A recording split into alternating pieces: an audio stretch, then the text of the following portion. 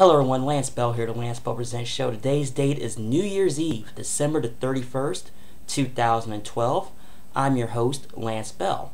You can always visit me at realdealpolitics.net or my Facebook page at Real Deal Politics.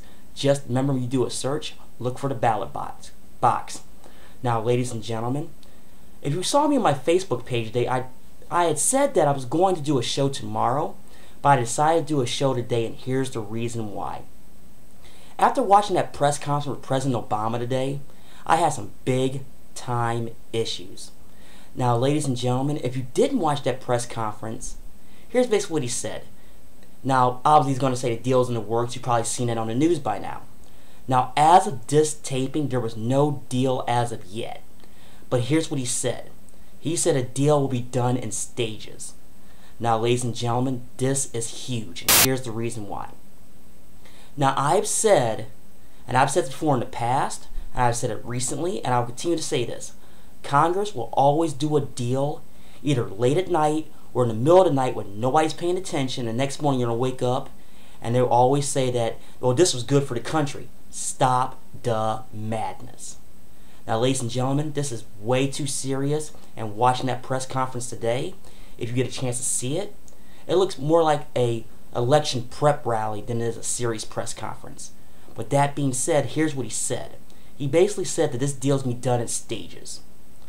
Now, what did that mean for you? Here's what it means.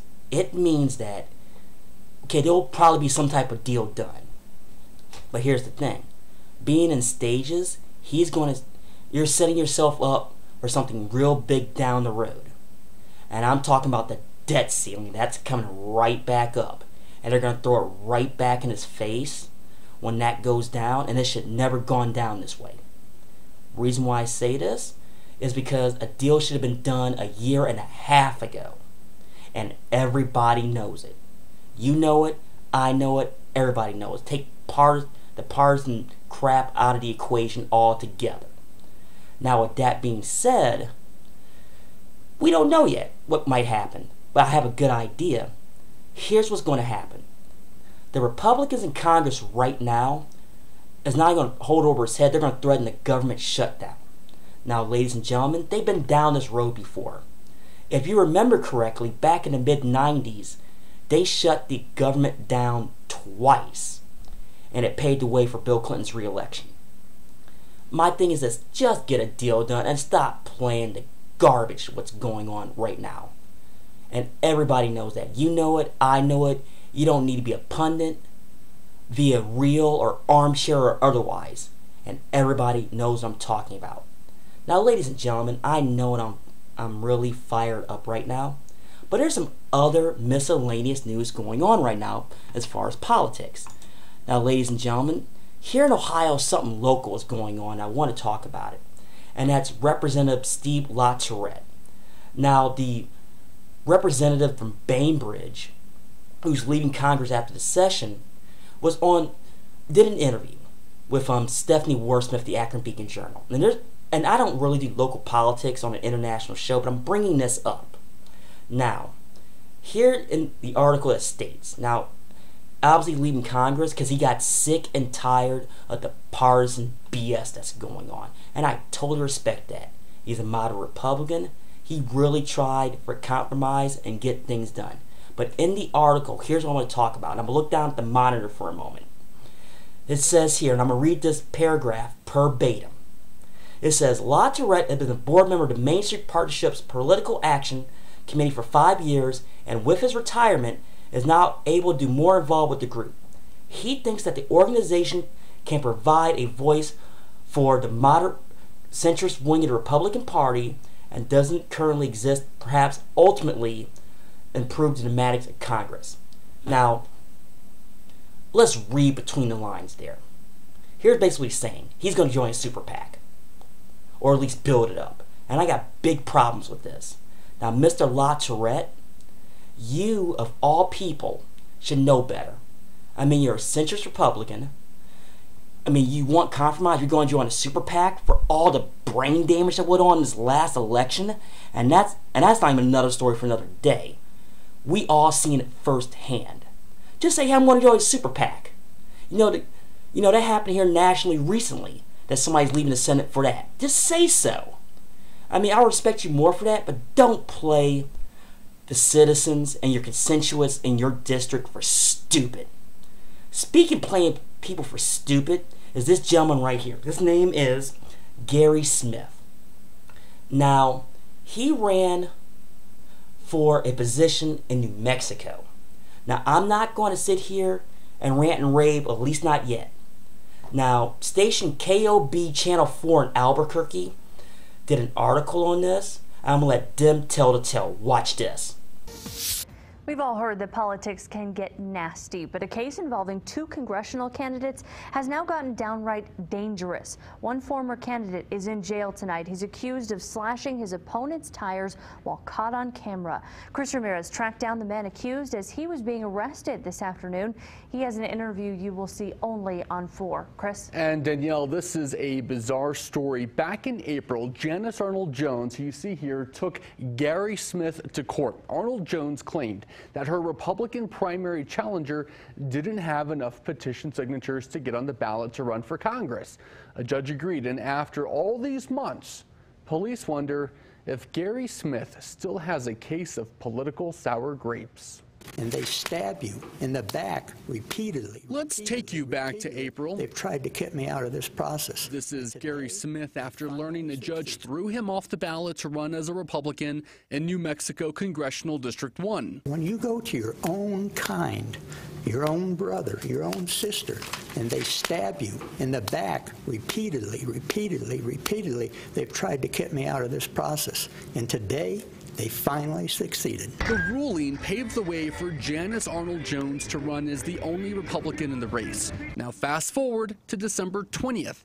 Cameras at Janice Arnold Jones' home picked up this: a man taking an ice pick to all of her tires. The man punctures them, then slashes them. APD Detective Lorenzo Garcia says the man in the video is Gary Smith. I looked at Mr. Gary Smith's NBD photo and compared it with the video, and it showed that it did appear to be him. And Janice Arnold Jones had a hunch it was Smith as well. This is not politics. This is, Chris, I've been there. I know what it is when there's political retribution. You lose your bills, you lose your office, you lose your parking space. That's none of this. This is an assault on private property, on our residents, and it's, I believe, by someone who is not very stable. APD arrested Smith, and our cameras were the only ones there as police held him in the back of a police cruiser. Did you slash those tires? I don't even know what's going on right now. They haven't explained anything to me yet. I don't even know why they can't. Well, according to the arrest warrant, you're being arrested because you were slashing Janice Arnold Jones's tires. Did you do that? No. No, not at all. What if we told you there's video of you doing that? Would you still say that you're not the person? Sure. Now, APD says 4 other people who worked on Janice Arnold Jones's campaign also got their tires slashed. Police will be looking now to see if Gary Smith is the Republican serial tire slasher. Okay, just to refresh your memory on this, Janice Arnold Jones lost to Democrat Michelle Lujan Grisham in that congressional race. Now, Smith does face a felony charge and will be in jail until he can put up a $5,000 bond. Danielle, back to you. Now, ladies and gentlemen, politics is a real dirty and nasty business, and nobody's questioning that right now. Now, should he done what he done? Absolutely not. But it looks really, really, really dumb on what he did if what is stated is true. And I'm actually hoping that it's not true, because yes, I know a lot worse things were done during this last election cycle, no matter where you lived. And I don't care if it's in this country or whatnot, but we all know that. But come on, man. I mean, it's not as bad as what's going on in Cuyahoga County right now with the lawyers and prosecutors that got nailed last week on bribing rape victims. And I'll talk about that at another time, because that's a really deep story and everything hasn't come out on that yet. But Mr. Smith, come on.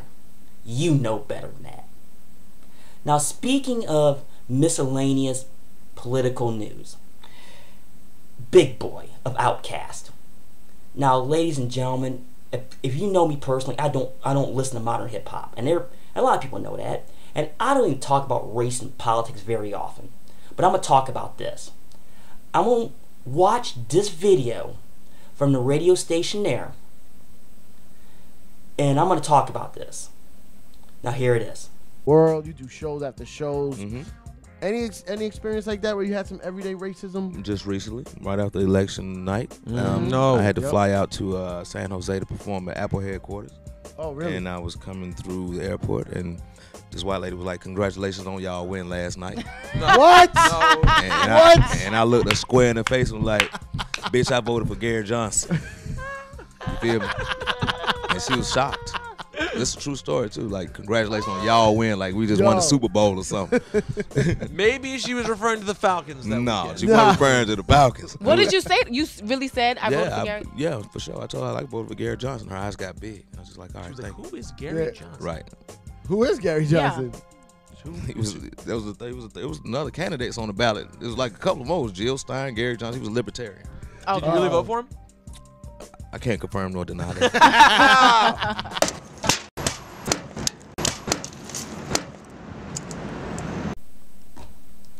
Now, ladies and gentlemen, I don't know why Reason Magazine, who originally brought this article up today, is even talking about this.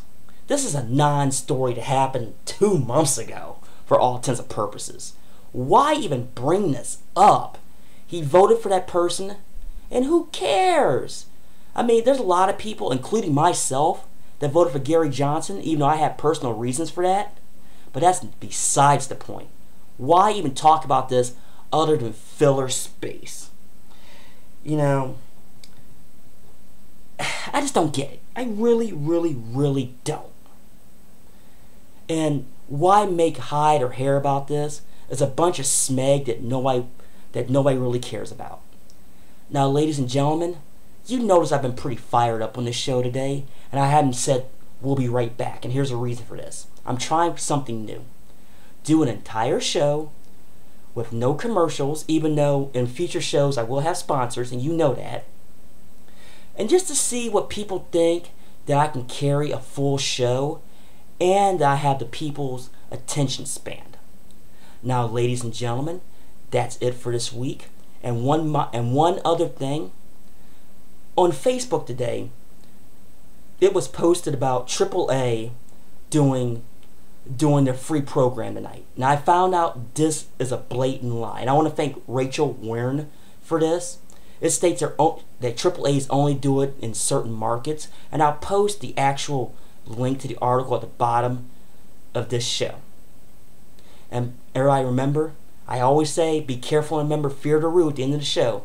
But being New Year's Eve, everyone go out there and be safe. If you are going to drink, make sure you got a ride, meaning designated driver, or you're walking.